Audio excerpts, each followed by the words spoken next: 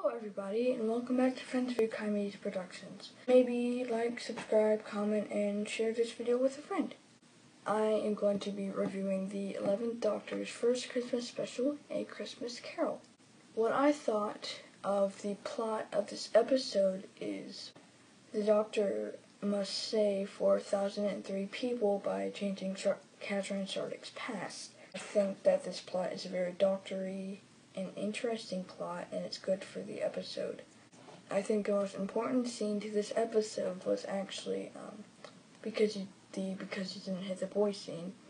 Why this is important is because it shows that Kazran isn't like his father, and because his father hit him when he was a little kid for disobeying him, Kazran didn't hit the kid that threw a piece of coal at him. That's why I think it's an important scene. The story overall did hold my attention because it was an interesting story.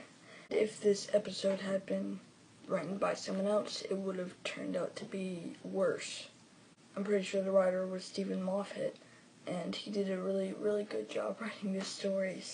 Originality, though, it's a very original story, and some of you might say, "Oh, no, it's not original because it's a ripoff of The Christmas Carol by Charles Dickens." No, it's not. It is a Doctor Who episode with a little bit of Charles Dickens mixed into it. So it is a very original episode. There wasn't really any character growth in the story. In my opinion, I didn't really have any expectations for character growth either.